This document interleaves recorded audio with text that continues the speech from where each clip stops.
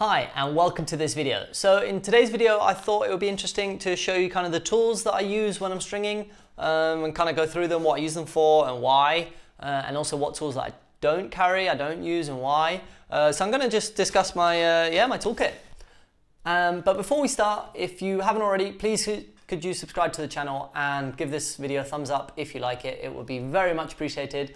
So yeah, let's get started. So I have my tool bag here, and the first thing I'm going to show you are my shears, my string cutters. So these are obviously super useful for cutting all the strings out. I don't recommend you using your fine clippers for cutting strings out of the rackets because they're going to get blunt very quickly. So it is worth investing in a decent pair of kind of shears. You can use garden shears, good quality ones. These are Babolat string cutters. I'm going to put all the links to getting the different tools in the description below. So if you see anything in this video that you like, I'm going to put the description below and you can find them and then get them yourself. So these are super important. These make cutting strings out much easier, much faster than having to clip each string. And like I said, if you do that, you're going to make your small fine clippers blunt very quickly.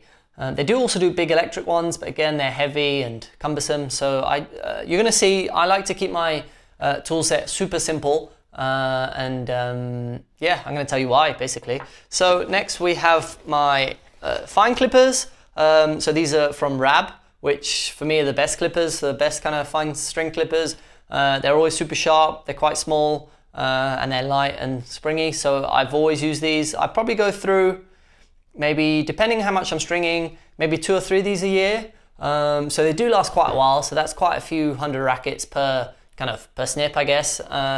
So these are worth investing in. So again, like I said, the description will have the link to these if you're interested then. So these are definitely worth investing in. Some good clippers are essential. Next are my pliers. As you can see, I like to use the curved head pliers. Just because it makes kind of feeding string through a tight grommet or kind of pulling string out of a tight space a little bit easier. I only carry 1 pair of pliers because I think more than one isn't really necessary. Some people like to have curved ones, straight ones, fine ones, so I just like to use these curved ones. Again, these are Babolat ones. I got a lot of these tools in a set ages ago, but they've lasted me such a long time, and I have to say they're really good quality. So these are the pliers that I use. Next up is my awl. I use a fine point awl for making space in a grommet if you need to feed 2 strings through. Again, a good quality one is super important because you don't want, sometimes you kind of have to wiggle it around and you don't want this snapping on you because that's not ideal. Again, the Babolat one, this is actually a super old one, but it's still going strong. So I like that.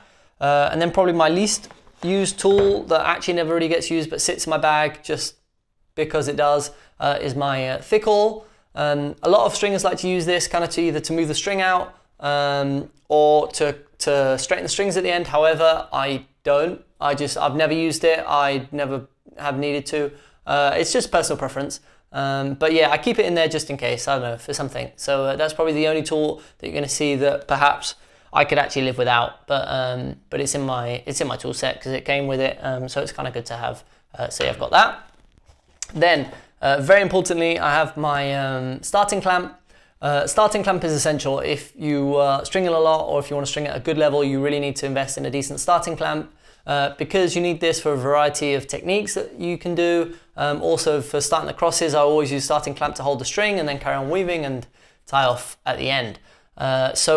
A good starting clamp is really worth it. They're between 60 to 120 euros, and it is worth investing in a good one because, like I said, this has lasted me ages and it's still super strong and does the job great.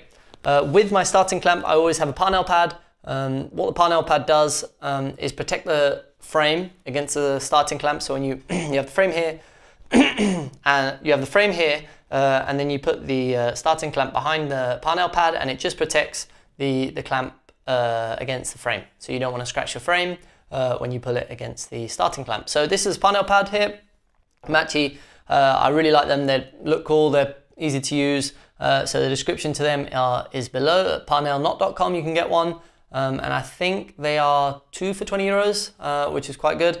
However, if you're not able to get one, I will be doing a video on how you can kind of make a temporary makeshift one, and then there will be a video coming out, just a short clip on how you can make your own one. So keep an eye out for that. And that's it. That's all I carry. So yeah, so I have 1, 2, 3, 4, 5, 6, 7 tools. That's it. There are other tools out there that you can have. For example, like I said, you could have straight pliers, you can have thin pliers, bent pliers, so you can have 3 sets of pliers if you want. However, I like to just use this one, like I said. There is also a super fine awl, which can be used for badminton. It can also be used if a grommet is super, super tight. However, I found that I can actually get through anything with this one, again, so not super necessary.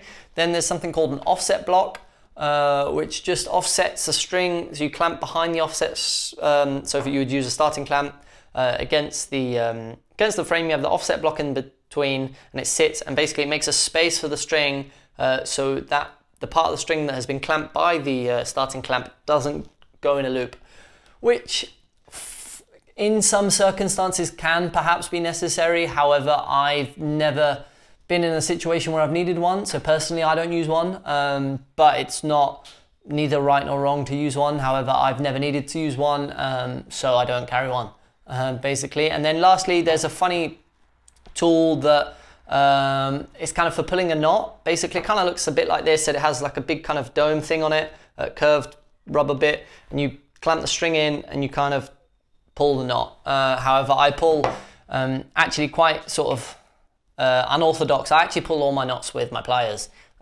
which can be dangerous. If you pull too hard, you can snip them. However, I've just always done it, and I kind of have a feeling for these pliers that I have never had any problems with them. However, in the beginning, I would probably recommend pulling your knots with your starting clamp, because it's not going to ruin the string and snap the string.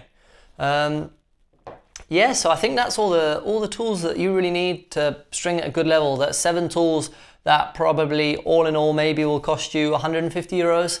But then you're gonna have a really good set of tools. Like these have lasted me. I've had these maybe going on 8 years, something like that, and I've never had any problem. The only thing that I switch out are my clippers, just because they go blunt, and I think they're around 10, 15 euros, I think they are. And like I said, I probably use 2 or 3 pairs a year, which isn't bad for the amount of rackets that we string. So yeah, so it is worth investing in a good set of tools if you're going to be stringing a lot, because you know, you don't want to be fighting with some clippers because they're blunt, and then you're having to like kind of move the string about to get the cut properly, and because then you can end up nicking the actual string that you've strung. Just things like that, and like I said, like some proper shears just to cut the strings out makes, you know, it makes things a little bit easier. But yeah, with these 7 tools, you're going to be able to string pretty much any technique, do any string job that you need, get you out of any problems that you might have as well. So yeah, let me know as well if there are any tools that you use that I haven't kind of spoken about, and if you have any questions, drop them in the comments section below. And like I said, if you can subscribe to the channel, hit the red button, and also give me a thumbs up, I would really appreciate it. And yeah, see you soon. Thanks very much.